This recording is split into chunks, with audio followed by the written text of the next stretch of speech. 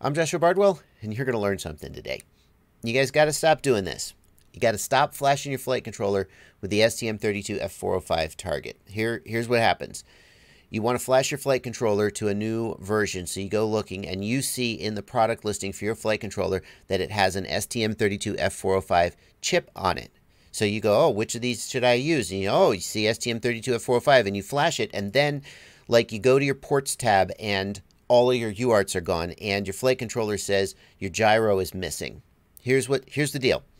When Betaflight 4.1 comes out, they're going to introduce a new thing called generic targets. And the way generic targets will work is instead of having a zillion bajillion targets here, there will be just like one STM32F405 target. And then after you flash that target, your vendor, your manufacturer, will give you some command line text to put in to finish the configuration of the flight controller. And the advantage of this is that anybody can make a new target without having to go through the Betaflight devs and have this big holdup. And it means that manufacturers can easily release new. Anyway, that's fine. But the STM32F405 is not a complete target. It is, when you flash that, your flight controller is not fully configured. There are a few flight controllers out there right now where if you look on the product page, it says flash the STM32F405 target and then paste these lines in. If you have one of those flight controllers, then yes, you do need to flash this one, and then you need to paste in the command line configuration that will finish the config. But for everybody else, just because you have an STM32F405 chip on your flight controller, do not flash the F405 target because you will not have a working flight controller at that point. And I'm making this video because I've gotten several questions in a row over the last couple of weeks. People who are trying to flash their flight controller don't know what to do, and it's a perfectly normal assumption.